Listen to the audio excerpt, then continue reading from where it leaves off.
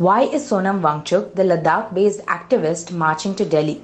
Wangchuk, along with over 100 protesters, was detained at the Delhi border, but this march isn't just any protest.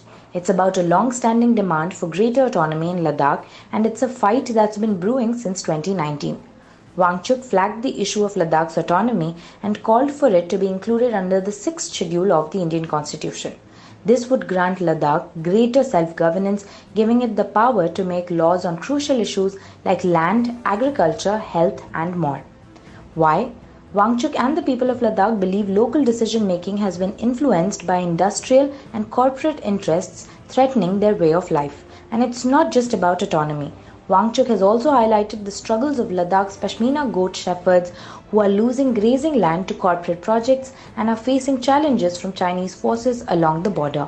So this isn't just a march, it's a fight for Ladakh's future. Wangchuk wants the government to keep its promise and give Ladakh autonomy.